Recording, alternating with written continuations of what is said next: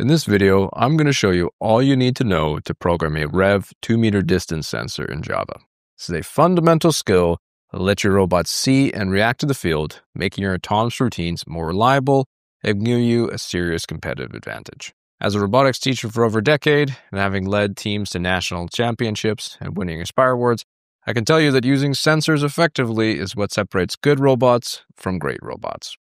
I'm going to run you through the hardware setup, then we'll jump into the code line by line, and we'll finish off by showing you some practical examples that you can take on and use in your own robot today.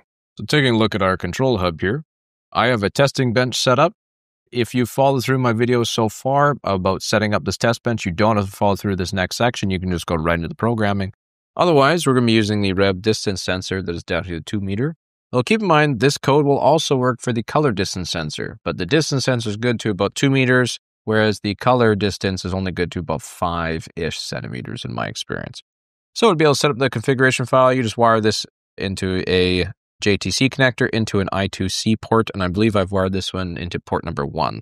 So we're going to go ahead and collect the meatball menu here on the driver hub, select configure robot, go to your, I'm using my test bench configuration file, my control hub portal, and control hub. I'm going to come down to I2C bus number 1, and I've called this one sensor underscore distance and is a REV 2 meter distance sensor. Now, of course, if you're using a color sensor V3, you can go ahead and select that. Go ahead and select done, done, done, save. Okay, and then the last thing, make sure you activate your test bench so that it will restart your robot and it actually knows your configuration file is. Heading on over to a desktop here, I like to create all of my mechanisms inside of a separate package to help keep our code a little bit cleaner.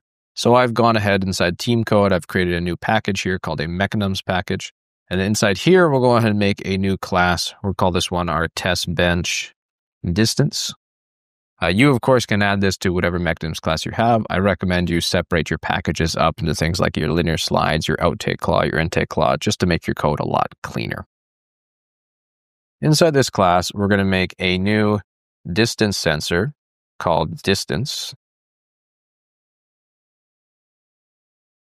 Oops, sorry, this is going to be a private distance sensor called distance. And then we're also going to go ahead and put in a new initialization method for our class here. So I'm going to make a new public void init, and we are going to call in the hardware map with hardware map inside here. And then the only thing we have to initialize inside here is our distance sensor. So we're going to say that our distance is going to be equal to hardware map.get, and then our class is going to be distance sensor.class with a comma. And then inside of a string here, we had to put in the exact name. So I called it sensor underscore distance. Now, in your robot, you're probably going to make a more descriptive name, whether it be the distance sensor on the front of your robot, or whatever that is. So now we've got that, we're going to go ahead and we're going to make a getter function or a getter method so we can actually grab whatever our state of that distance sensor is, or however far away it is.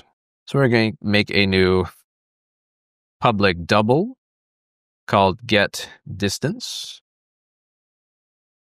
And then inside this, we're simply going to return distance.getDistance. And we have to pull in a distance unit here. You can use centimeters, millimeters, or inches. I prefer centimeters personally, but it doesn't actually matter what you end up choosing. That's it. That's how you're reading distance sensor. Let's go ahead and actually practically use this now. So inside of our team code, I'm going to go ahead and right click, make a new Java class.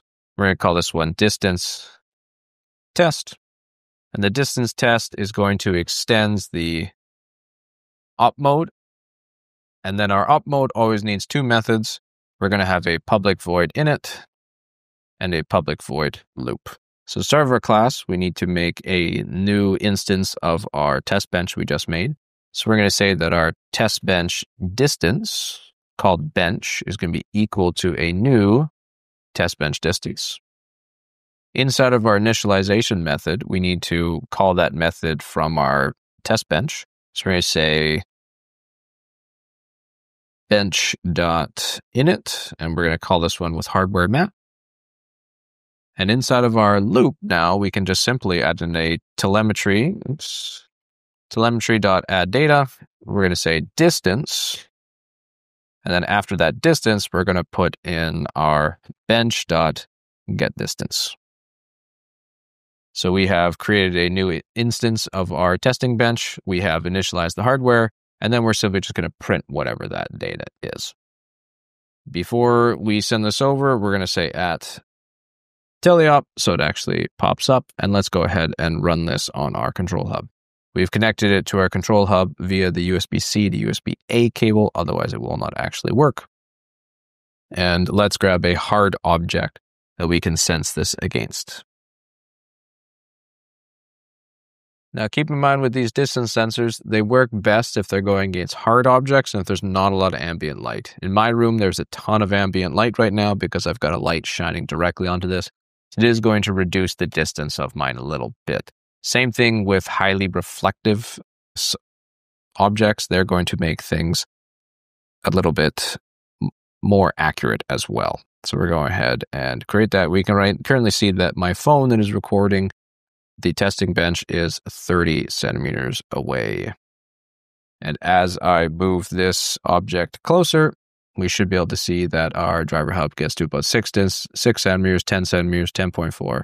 And as I get farther and closer away, we can see that that distance value is changing. So let's get into a practical example here so you can really help solidify some of that knowledge for you. So what I want you to do is, for our first example, print too close if your object is less than 10 centimeters away. Okay, so let's go ahead and add this in. What I like to do is, because robots are sensing, thinking, acting machines, I like them to always sense at the start. So I'm going to make a new double, and I'm going to call this double distance. And I'm going to assign distance. This is going to be equal to the value of bench.getDistance. Then if distance is less than 10, we're going to say /add line too close. And then we'll just get rid of our add distance. And that's how I would go about pushing that. So I hope you found this helpful in learning how to use a distance sensor for FTC robotics. If you got more questions about this, let me know in the comments down below. Otherwise, best of luck this season, and I hope to see you out there.